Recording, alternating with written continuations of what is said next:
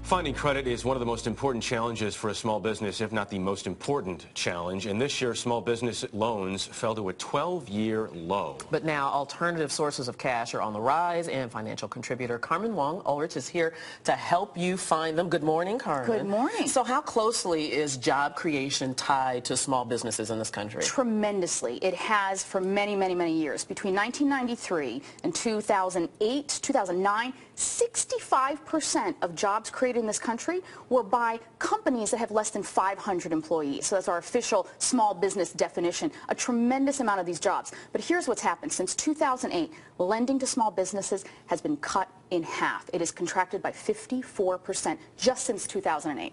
We've talked about some of the ways to try to increase some of this lending and get the economy going a little bit more. And one of some of these mashups between social media and lenders. One of them is Weemba. How do these things work? So Weemba is, and we've heard about peer-to-peer lending. It's been around for a while now, but this is a little bit different because this matches up borrowers, small businesses, or people who need funds, with professional lenders. So not just with another peer, but with actual professional creditors and lenders. And what they do is the borrowers put up an anonymous post about their business, and it's kind of an upfront shop. The lenders get to scan and look through. Now the lenders then, if they find borrowers they like, they pay for access to a full profile on that borrower, and they get met together, right? So Weemba takes that fee, and that's the only fee they get. Basically, it's a matchmaking. Yeah, and are they making a difference?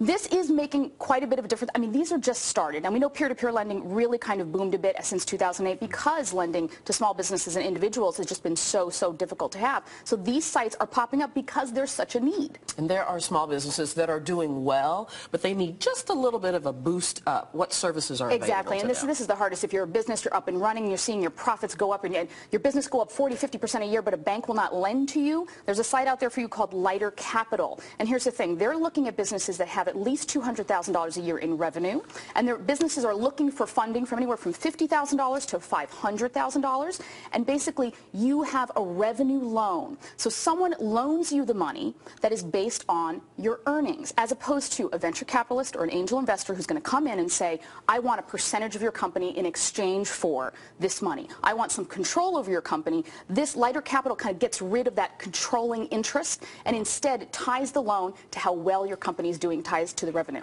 It seems much more appealing to a small business owner. It is. I mean, it's a bit more on the revenue end that you're giving up. I mean, it could be anywhere from 3% to 25%. Of course, they want to make quite a bit of their money back. But you're giving up that controlling aspect, having someone come in and say, let's do the business this way. Are there lenders that focus only on small businesses?